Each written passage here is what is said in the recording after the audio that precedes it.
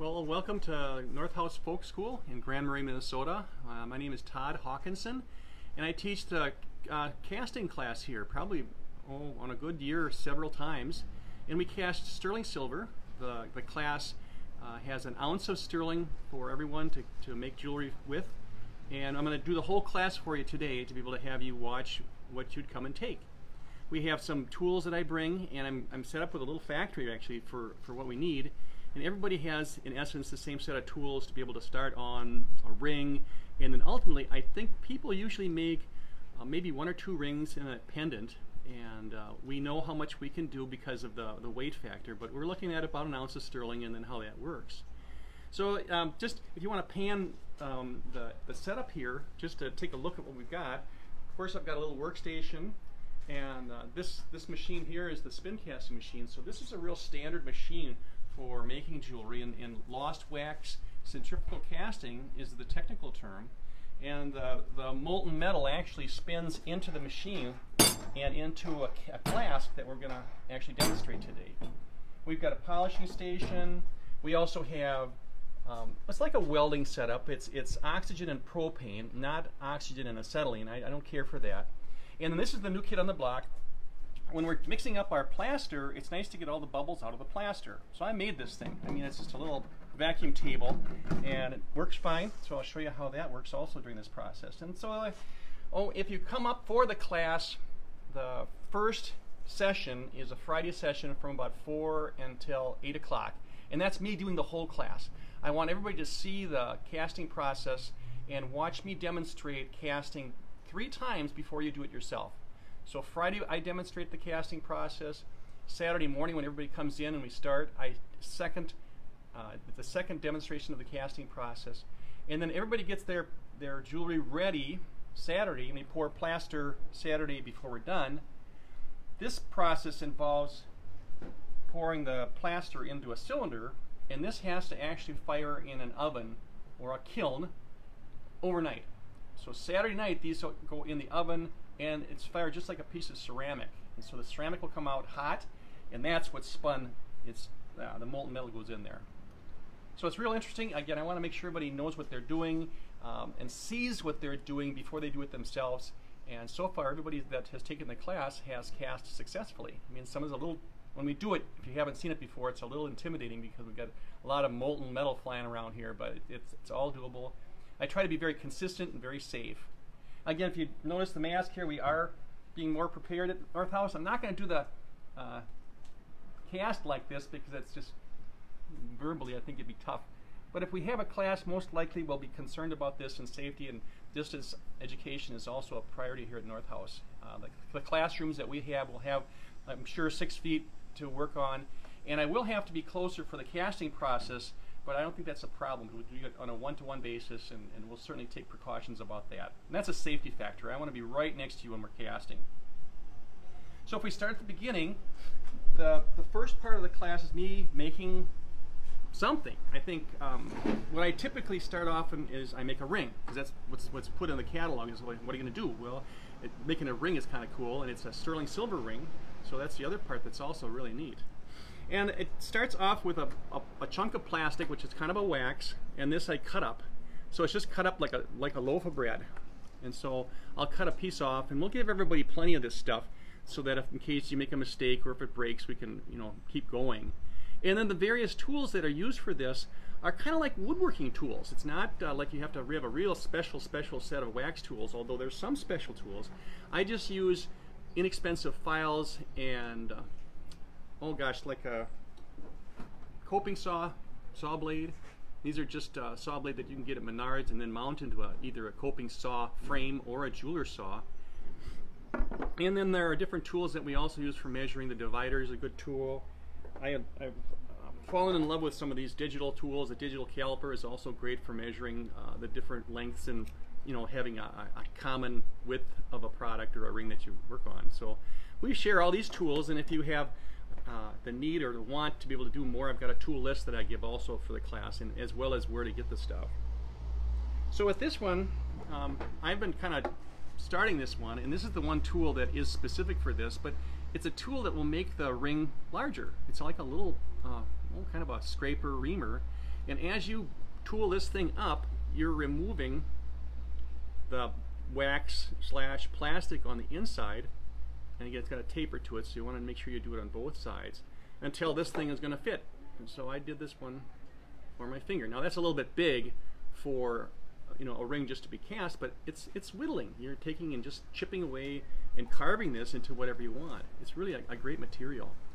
This this plastic, oh gosh, comes from various tools, but it's a matte product, and it's available just about everywhere. In fact, I know the guy that he's still with us now. His name is Adolfo Mattiello, and Adolfo is a Spanish guy from Argentina. So that's interesting how that went. But he went from Spain to Argentina to New York, and again, if he's still with us, this is his company, and there's a lot of matte tools and matte products that he's worked on for this process. Anyway, I prefer to use the purple colored wax, and what we're going to do is we're going to, and I've got one that's a little bit more finished, we're going to get this purple ring mounted on a sprue base. And in fact, I've pre-carved a ring, and then on the bottom of the ring you have to have a wax, like a feed line, that's called a sprue. So this particular ring is going to go right on there, and I melt it on there, and so it's going to be mounted, and then the cylinder will go on top of that, plaster will be poured on top of that, and then again this thing goes in the oven. So it's going to be a real process of 15-20 steps. I also, because we've got an ounce of silver to work with, I have to kind of know how much this weighs so I can determine how much silver to use. And so between weighing it right now and weighing it on the base and subtracting the base, I can get a pretty good idea of how much sterling silver I'm going to need. And then I'm going to need a little bit extra too. You can't just cast the exact same amount. You've got to cast with a little bit extra.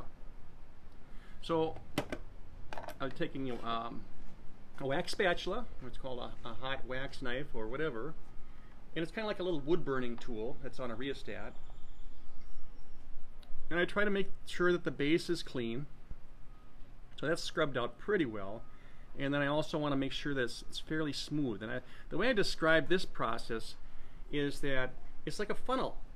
And we want to be able to make sure that the funnel has got a smooth connection, and there isn't a pinch in the funnel. Another way I like to describe this is if you had a straw and you've attached a straw to something that you wanted to have material flow through, you'd have to taper that connection. And if you have a pinched straw, it would impede some of the flow. So this is going to be in the middle, and I'm just going to secure the edge with a little bit of wax, so it's just got a slight funnel shape to it. And I also did some other work yesterday. I'm here for 4 days. I do some other pieces for production, and so these are actually wax patterns that I'm going to do for casting some of the Scandinavian pieces I make. And the idea here is I want to be real efficient with my work, and I can cast as many as I can fit on the base. As long as they don't touch each other, and as long as they don't touch the base, we're good to go. And I don't need more than one. You typically don't need more than one sprue. It just it's overkill. The people that have multiple sprues are coming from the foundry world, and the foundry world needs to have these extra wires so that the air can flow out as the metal goes in. But with the spin casting, it's triple casting, the force is not going to require the extra wires. Just one. For the most part, I put a bigger one on the ring. It's a bigger item, but all the pendants have got a similar size sprue, and again, you really only need one. So with these two, if I want to be able to determine what metal I need, I've got a little scale, a digital scale, and we're going to zero it out and weigh this. And we also use kind of a unique bunch of words in our jewelry business, and one of the words is a pennyweight. And a pennyweight, I believe, originally is a German term, but it's 20 parts of an ounce. So in the jewelry world, if I'm looking at 20 pennyweights, I'm looking at an ounce of material. So I've got 25.9 pennyweights. I'm going to subtract the base. Let's do this because I'm lousy at mental math. Let's try it again here. 25.9 minus the base, which is 23.7, is 2.2. So I'm going to need 2.2 times about 10. I'm going to need 22 pennyweights to cast this flask. And I'll cast this one tomorrow here. And I'll add more. I'll probably add another 10 pennyweights to have this reservoir fill up. So this is going to be 1.5 ounces of sterling silver for tomorrow's cast. The ring, same thing. On this one, we have 38.4 minus the base. The base is 36.8 and times 10 again. So this one is going to be 16 pennyweights, which is 16/20ths of an ounce. Okay, so I'm still going to have probably 1 ounce of material to cast this one ring all by itself. So that's a pretty good sized ring. At this point, I like to know which flask is which, and so these cylinders go on and they snug up. And these are also like a stainless steel cylinder. They last a long time. I used to use electrician's pipe, you know, that you use conduit, but that stuff would just rust and it wouldn't give me any type of life. I'm sure these flasks are 15 years old. And I also want to know what the material and everything is going to be around. So I'm going to put this around each top. And for our class, I put your name on there. You know, it makes sense to, if I have 8 of these in the oven, that you are going to cast your own flask. So this one was the 22, so this is going to be 30 pennyweights. And I know it's sterling. And these are 2 different size items. You look at the heft of the ring versus the thinness of the pendants. These are cast at different temperatures, and they come out of the oven hot, but they're lowered to a plateau of temperature that will work for the product. One of the examples I teach in the class is the difference between casting a belt buckle and casting a filigree piece of jewelry.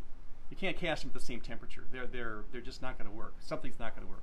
Let's say they put the belt buckle on the same base as a filigree ring and try to cast them. One of those is going to be crap.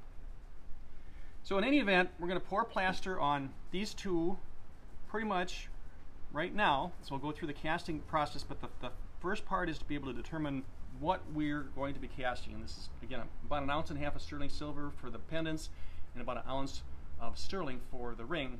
And that'll be tomorrow. So I'm doing a demo tomorrow about 2, so these 2 will be cast tomorrow. The ones I set up for today were basically the same type of thing we have, which is small pendants. So I'm going to leave these here, but now we're going to swing over here and talk about the investment part. The investment part is a matter of mixing water and a special plaster. It's not plaster of Paris, but it's a casting investment.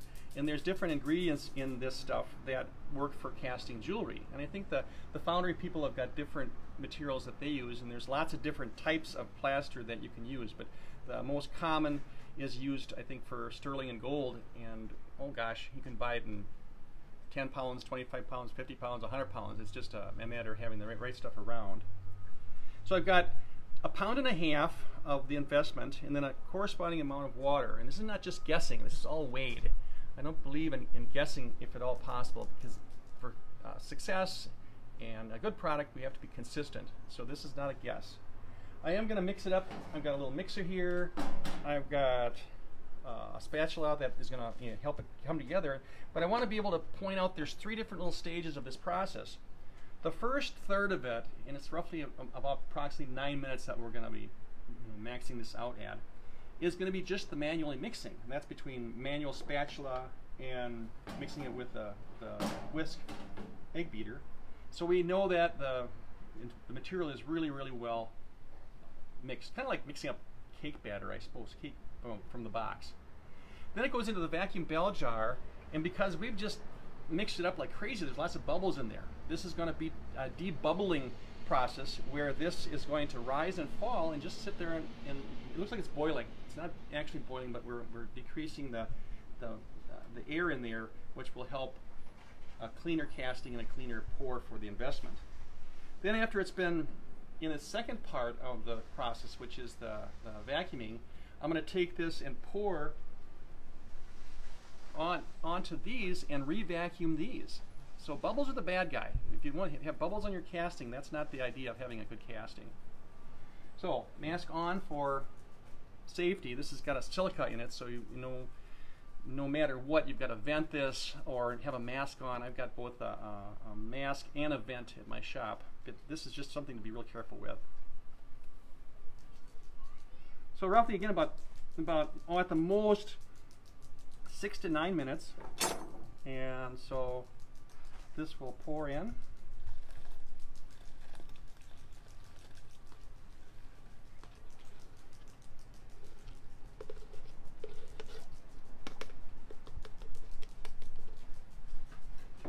And I usually just stir it until the powder is gone, and then I'll move to the machine.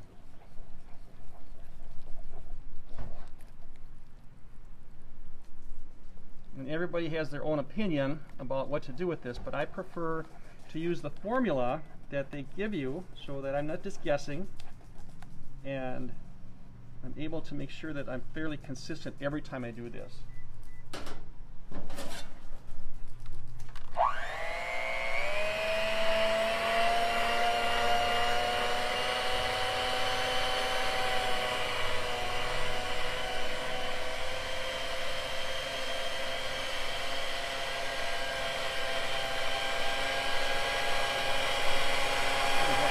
Plug that in, electrical, into the water. I gotta turn the vacuum on, there we go. I have a volunteer from the studio audience. Thank you.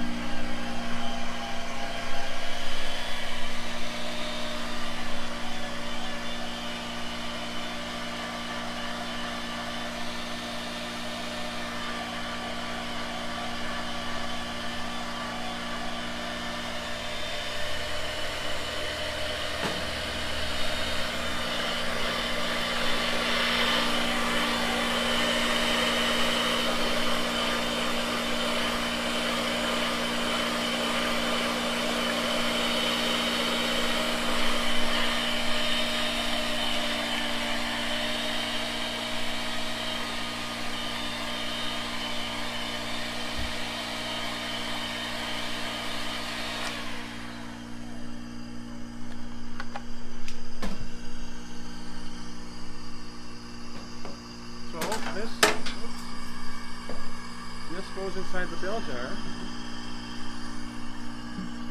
and then we seal the unit and watch the gauge.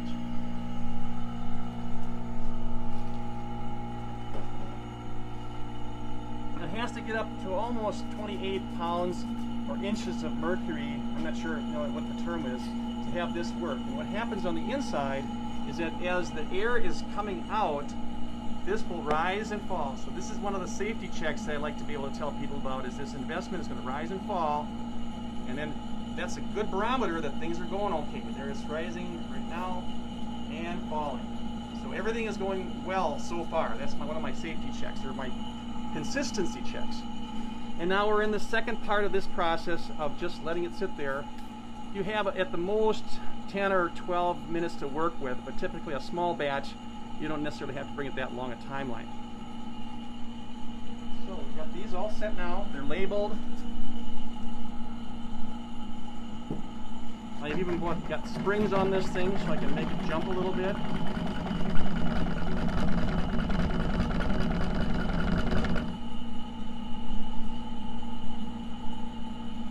Okay, now we're going to break the vacuum.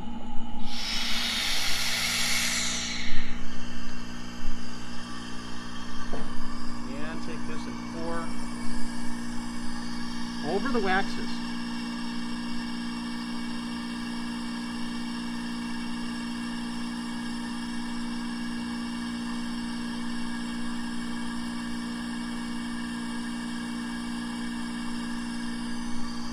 And this can be thrown out poured into the trash, not into the sink because it might harden, but it could just be poured and thrown out right now. Any extra is fine. And now we go through the last part, which is, again, a re-vacuuming.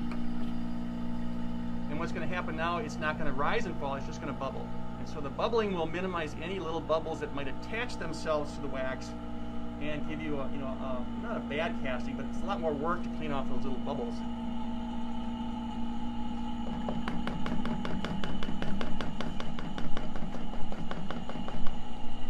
So now we're in the last third section of this process, and so far everything looks really good. I've done as many as 10 or 15 of these in one batch, which means you really got to move because you're mixing up 10 pounds of investment, you're vacuuming it, you're pouring it, and you still have to have the same 3 cycles, the 3 steps in the cycle to have it work.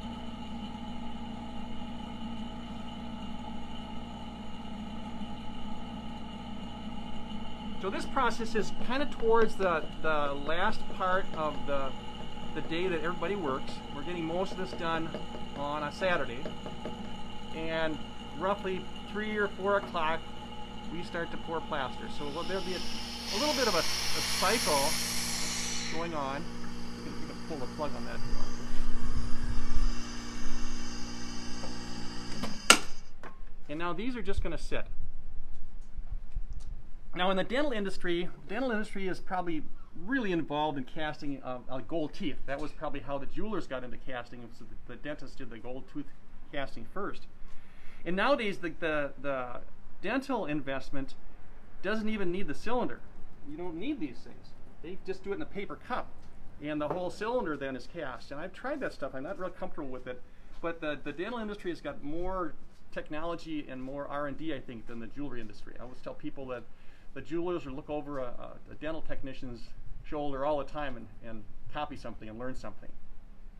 But these are going to sit. Now these are going to go in the oven for the burnout process after a couple hours. They've got to sit for a couple hours before you throw them in the oven. They just have to stabilize. If you try to do it before that, you can have some problems, because what's happening with this, it goes in and you have like a formula where you're putting something in heat, and by adding heat and having the water come out of it, you have a process that you have to kind of do in a slow fashion as opposed to try to doing it quickly. And that's also something in the instructions on the stuff. So these are just going to sit. I'll probably just get these out of the way. And now we can travel into the casting area, the burnout oven. And this is just a little nightcraft. We have enough for 8 flasks in there when we're teaching the class. If I had a big oven, I suppose I could have more flasks, but this works out pretty well. This is a great oven. I've had this thing for 15, 20 years, and it really is still a workhorse. And the flasks are loaded up. They were loaded up yesterday, and they fire just like you fire a piece of ceramic. They're still so hot, they would give me a real nasty burn. So I've got to do everything with a tong or a gripper to bring this to and from wherever I'm going. So the idea here is, again, keep in mind it's like we're firing a piece of ceramic. We've got clay that goes into a coffee mug, and then it's done. But this stuff is designed to be receptive to the molten metal, so it breathes. Because the wax that was, let me show you let me show you this thing. Again, the wax was in this yesterday, and now we just have holes. That's where the wax was. And again, that's why it's called lost wax casting, because what you get is exactly what you had in the wax. So it's burnt out. It burns out at the peak temperature of almost 1400 degrees Fahrenheit, and now I'm dropping it down to about 1000 degrees for the items I'm casting. If I was going to cast a belt buckle, the belt buckle would be cast at maybe 600 degrees, 500 degrees, but not at the same temperature as the higher pieces. So I'm going to prep the machine now, the casting machine, and I've got to turn the fuel on.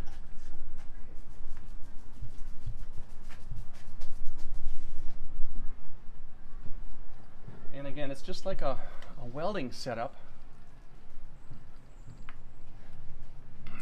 and talk about the torch. This is probably one of the more important parts about casting, is to know what to do with this thing. And I typically don't recommend casting with a little bitty torch because it's just too small. It's going to work too hard. And I don't use a jeweler's torch. I use one that's designed for more melting. And I also put a rosebud tip on it, so I've got a broader flame that will melt the metal in my melting dish. The metal is going to go into this part of the machine.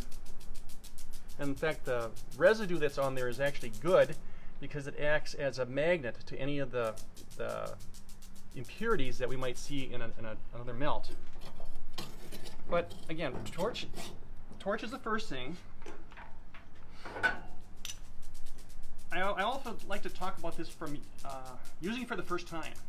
If I haven't used this, I used it yesterday, if I hadn't used it before, there would be atmosphere in these lines, and that's not going to work very well.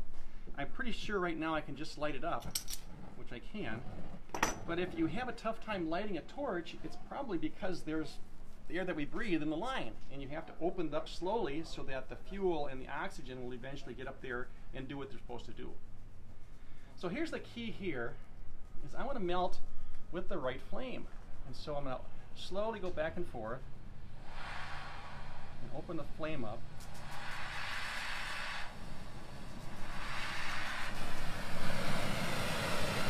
Until the oxygen is wide open. This is not the controlling factor. The other fuel is the controlling factor. So when I find the right flame, it's a matter of the adjustment on the fuel side. Now let's see. Got a couple things we're looking for. We're going to try to find a too hot flame and then back it into the right temperature flame. So with the oxygen wide open, I'm going to get a hissy flame that's also too bright. That's too hot. And I can now, with the same control, find the middle flame, the neutral flame. And that's what I'm going to melt with. So, turn this off. This is all prepped. And everybody casts. Now we'll talk about the casting machine. This is a Lucas casting machine, which I think is the best in the world. And it spins counterclockwise as a free spin, and it's wound up clockwise. And so we want to be able to start with no spring tension, and I usually start counting with the weights away from me, and I'm going to wind it up twice, and there's a set pin down here that's going to lock this handle and keep this thing locked, and so it'll be ready to spin when I'm casting. So I'm going to go around once, and I'm going to go around a second time, and I'll help you with this. And the pin drops, and now this thing is wound up. And when I let this lever go up, the whole thing spins. The other ones, which is like this machine, I got a spare here. The older unit just had a set pin. So you'd have to have your hand in here to be able to move the weights to drop the pin and then get your hand out of there for this thing to actually engage. I've always been uncomfortable with that. So it's safer and quicker, which I think is a really good combination for what we're doing. We're going to have, everybody gets silver, and we make our own sterling silver in this class. So I've got a coin that's not like a coin that you'd use for money, but it's in this particular size, it's 1.5 ounces. And these little BB things are the alloy that we make sterling with. So talk a little bit about terms and about stuff, and if you know how sterling is marked 925. That's a marking numerically for sterling silver. That means 925 parts out of 1,000 parts are pure silver, and in the past it's always been copper. So we're using a non-tarnishing alloy that will minimize the tarnish on this casting, and I just love it. It's still sterling silver, but it's not copper. So I've got my metal in the melting dish. It's all set to go. I'm going to probably preheat this a little bit before I get my flask out, because this, having been not used today yet, is going to be stone cold, and so it's going to take me a little extra time to warm this up. So that'll also give me a little more time to be able to get this prepped for the flask coming in. So now I put the dark glasses on. And when we're casting in the class, everybody's going to do this. This is where I'm going to have to stand next to you. I'm not going to touch you, but I want to make sure that everybody does this the same. So back to seeing this for the second or third time. We're going to get this oxygen wide open. That's not the control. The other one, propane, is the control. We're going to get that hot, hissing flame back to a neutral flame. So this is actually an oxidizing flame going to a neutral flame. Way too hot. Just right. Way too hot. Again. Just right. You can also just rest the flask. I'm sorry. You can just rest the torch on our left side. The left side is going to be a splash guard for this process. This first melt roughly takes about 5 minutes. And then the second melt and the third melt take less time because we're in essence heating it up without having to heat up the melting point.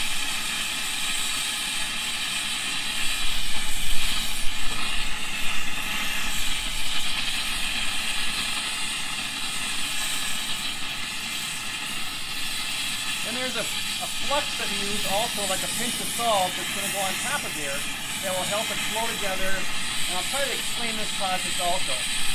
This is primarily a frozen position. We don't do much with this hand at all. And it doesn't make any difference if you're left-handed or right-handed. This is a left-handed operation. But after I take a pinch of the flux, I've got a stir stick where I'm actually going to stir the metal. I'm going to feel the fluidity of the metal. And if there's any impurities that are on there, I'm going to try to bring them to the back of this melting dish. So there's, again, 3 or 4 different things that happen at the same time. This is probably the trickiest part to really know what you're looking for. So, I'm going to stop now. I can leave this flame lit. And I'm going to go get the flask and put it in there and get it all snugged up. You can just sit here.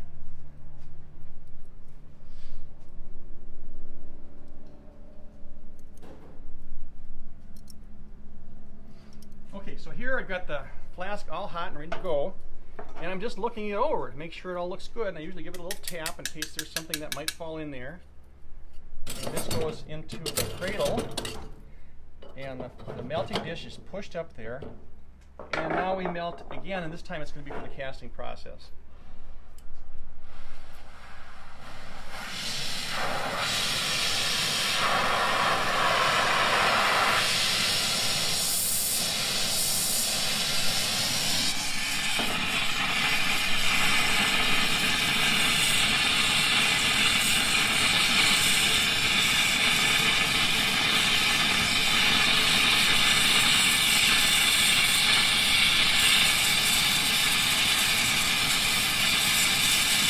This is probably the one intimidating part of the class, because if you have not done this before, it's like holding a jet engine in your hand.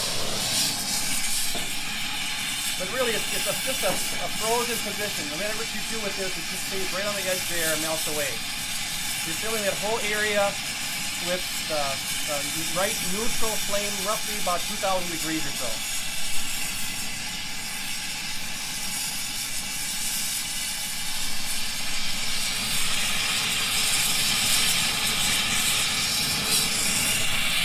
Okay, so I'm going to take a pinch of the flux, put that on there. Now while the flame is still on there, I'm mixing this up. I'm also feeling its fluid. It's got to be all liquid. If there's anything that is an impurity, the flux is going to gather it to the side of the melting dish. And now we release the machine and spin.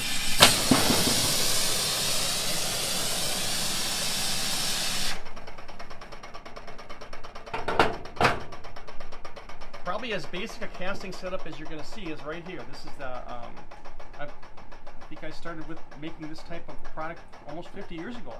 And the casting process is still not going away. The 3D CAD CAM stuff grows parts, but they're growing a material that's not really wax-like. So the challenge that is in that 3D growing material is that it doesn't burn out of the oven very well. There's an ash or some residue that's still left in there, as opposed to like wax, which really just becomes vaporous.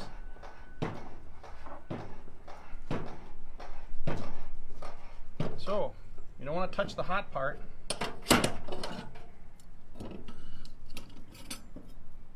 And there's the flash. That should be a little more flat, but this is still fine.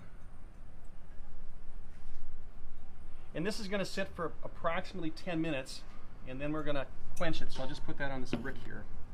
But also, with making our own sterling, if you look at the color of that, that's non-tarnishing sterling really stays nice and silver colored. It doesn't have a gray or a blackish color like the traditional copper sterling does.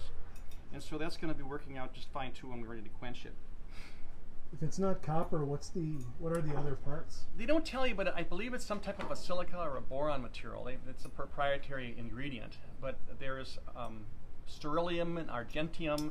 There's probably half a dozen different companies now that are making a non-tarnishing silver. And there are different silvers for working in different ways between fabricating and die striking and casting that have different natures. Like the workers that work with a lot of silver wire, their sterling wire might have a special alloy so they can wrap it and have it work real well.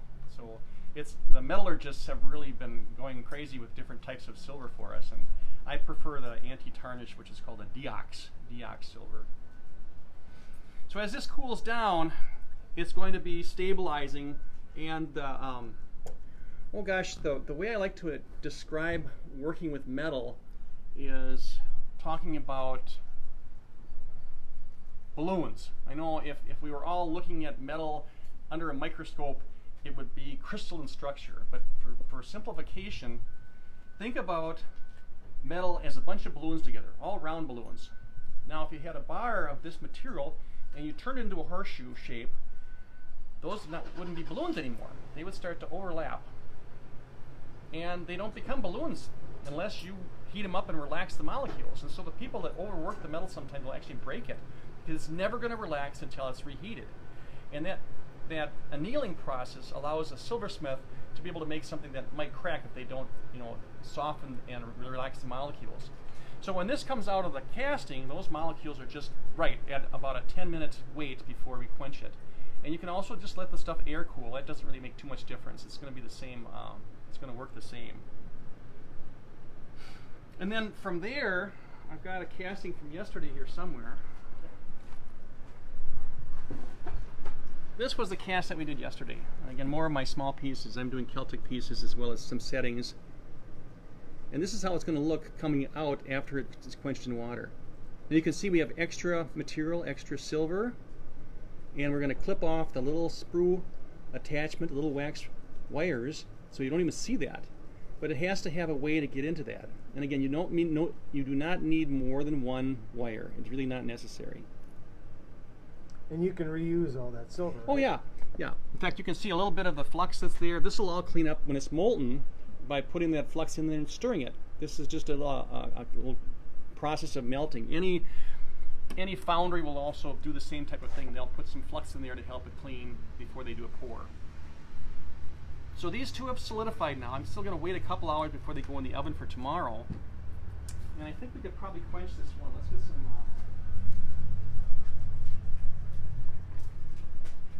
just do it right here. Just a bucket of cold water. And I still don't want to hold on to that thing. But this is still very hot, and we're just going to plunge it in there. And you want to plunge it in deep enough so that you don't see any of the fumes coming off. That's another safety factor. This powdered stuff can be like the way I like to describe it is like coal miner's lung. If you don't protect yourself from the silica that's in there, you can get yourself quite ill over a period of time. So this goes in quite deeply. So it's not going to be anything more than just a rumble.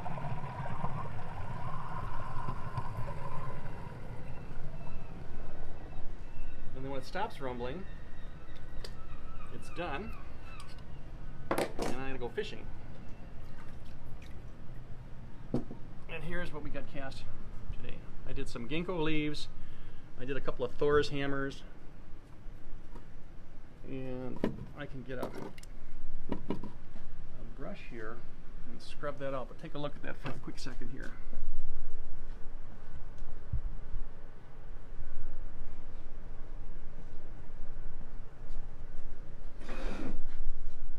And what's happening now is this, we're just going to dry off and get this old spent plaster off of there. But the castings at least my castings, if I'm doing this right, and our class castings come out nice and clean. Again, if this was the traditional sterling, these would be a gray, not necessarily black, but a real gray casting because of the copper. And the process now is just a matter of cleaning off this plaster and doing some polishing. So the polishing, we're going to do maybe just a little bit of that, but I can take and clip this off here. So there's one. I did 2 Thor's hammers and 2 ginkgo leaves.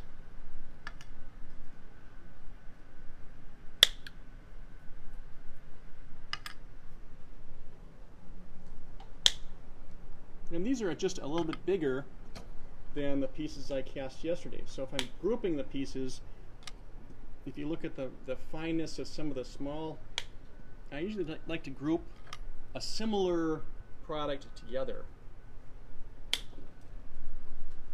All the way from, you know, this I would almost call like a filigree piece to, again, a belt buckle. They're all cast at a sliding temperature all the way down to 500 degrees or so. So the rush is on now with the class because by this time it's Sunday midday. If we all cast a flask, we're starting about 9 or 10 o'clock in the morning. We're done casting by 11.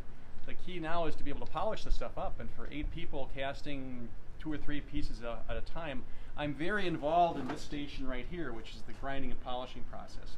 And this is, we're cheating a bit because a piece of jewelry that's cast and polished well would have different stations that you'd polish. You're not just take and polish everything really shiny. You have flat wheels that polish a flat section. You might have curved sections with a brushing process.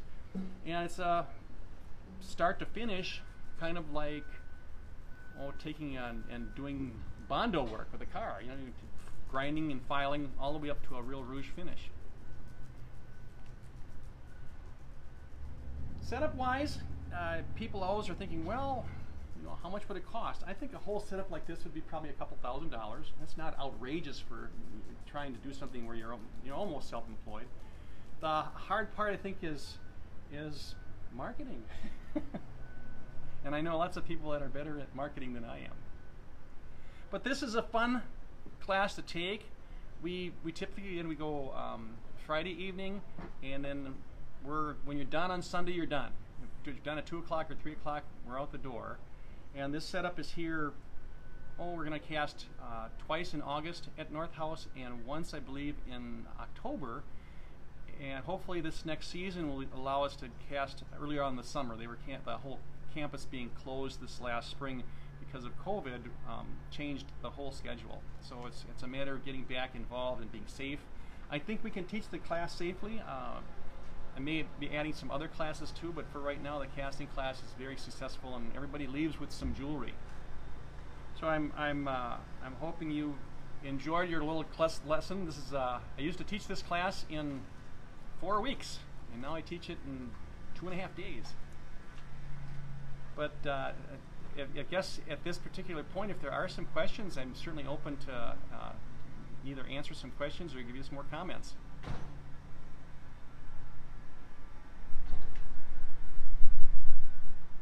I think you've been explaining yourself so well that people understand.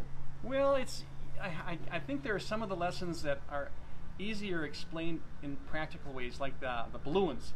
You know, the metallurgist would say the crystalline structure, and who knows what a crystalline structure is. Another thing that I like to talk about is some of the problems of metal not being cast properly. And the best example I can use with that is, like, if you had water, and now you took that water and you boiled it. What have you got? You've got ice, you got bubbles coming up through the water. Now if you could immediately solidify that, and you have an ice cube with bubbles in it. And that's the chronic problem that many jewelers as well as metal workers have, is what do you do with bubbles that solidify in something? That's not a strong joint, that's not a good connection.